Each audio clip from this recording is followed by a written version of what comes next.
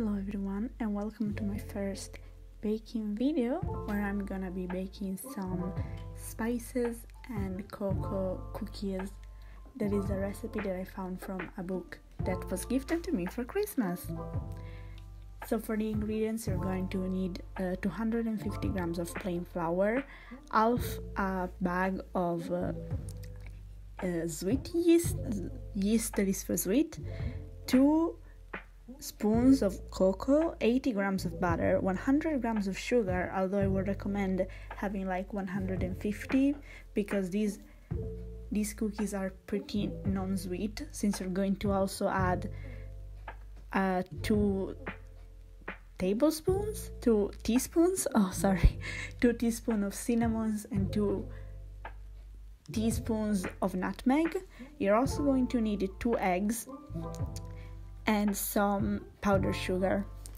You're going to start by sifting the flour into a bowl with the cocoa and the yeast. Do you call it yeast in English? That is a really good question. I have no idea. I always call it yeast, whether it's for sweets or for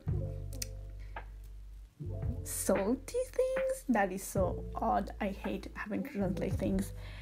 Later on, you're going to have to cut your butter. You need 80 grams in little slices, and it needs to be at room temperature.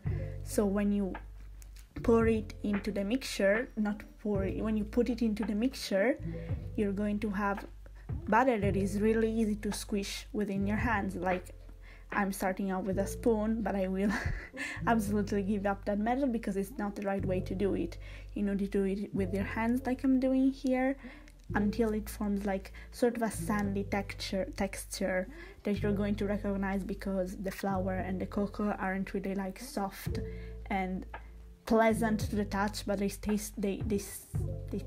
seem more like sand. Afterwards, after this texture is formed and the whole sort of dough looks like that, you're going to add eggs and sugar and also nutmeg and cinnamon.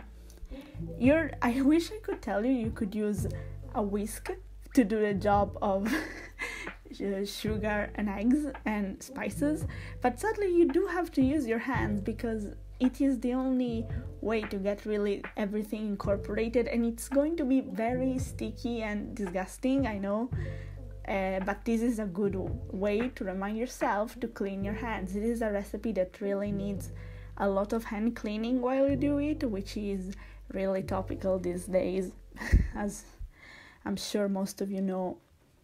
We're all stuck in our houses, which is why I'm baking so much. If you follow me on Twitter, you're going to see that I'm basically making bread every day, and this was like the alternative to not making bread yet again. So yes, you're going to want to mix your sugar and eggs, and I'm really struggling to get like the nutmeg in the mixture over here because we do not have powdered nutmeg. No, we grate it in this house. You're going to get the eggs and the spices in the mixture, and then just, my book legit tells me, just get into it with your hands.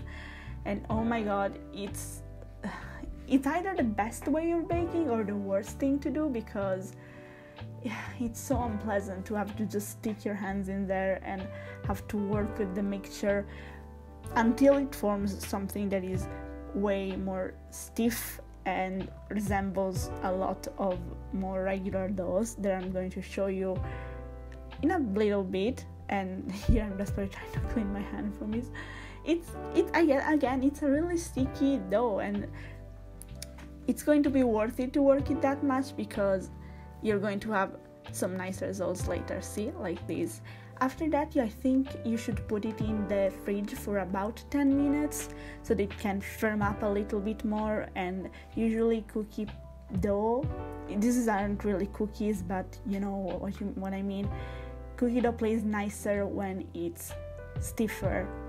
And after it's been in the fridge for 10 minutes, you just get some baking sheets and start making your cookies. You just make some little balls, try to make them all in the same dimension, because when they bake, some are going to burn if they're smaller than others, and we don't want that, of course.